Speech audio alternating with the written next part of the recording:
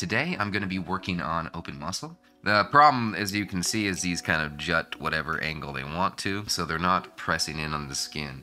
Since this is a circumferential design and they're all facing in, my next design is going to be 2x2 instead of 2x1. The biggest hurdle is coming up with some foam solution.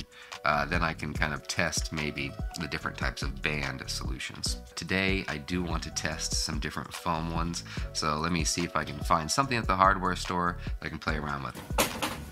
So I just got back from the store, kind of found what I needed. I also needed one of these. I had one of these a long time ago, had all my electronic stuff in it. Long story short, all that stuff got stolen, so that's no fun. But you know, I have pretty much more than what I had when I got my stuff stolen, so it's okay. It's a restoration moment. Stored to the point where I was at, but if not greater. So I found these two things at the hardware store. These are foam window seal, and these are the medium gap, but they are the spongiest, the most depressible.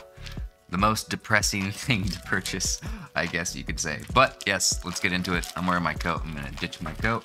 Although before I get into the nitty-gritty of today, one thing I do have to do is upkeep.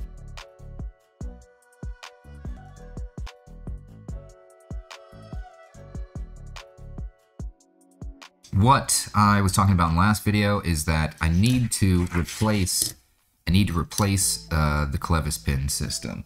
So as you can see, I have a clevis pin holder that's made out of PLA. I have the clevis pin and the magnet kind of structured, and they're all sitting above the Hall effect sensors that are on this purple PCB. But I didn't just think this up. My buddy was actually messing around with one of these boards that I gave him, but he played around with it and he added this foam to the top. And I'm like, you know what? I've been trying to reinvent the wheel and make things out of urethane. Why not just go to the store and get some? I got a couple of these. We have a large one and then a medium. I'm gonna start with the large though.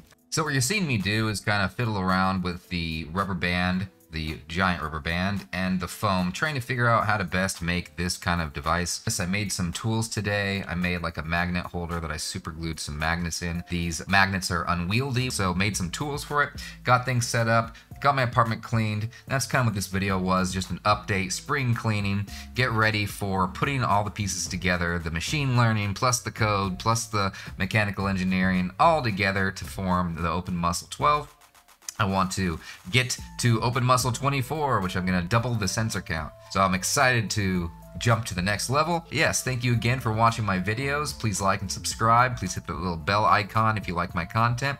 I try to upload as soon as I can, all the time, and trying to make the quality of my edits better. But if you want to join, just reach out to me. I love working collectively with other people, and let's see if we can make a positive difference in this world.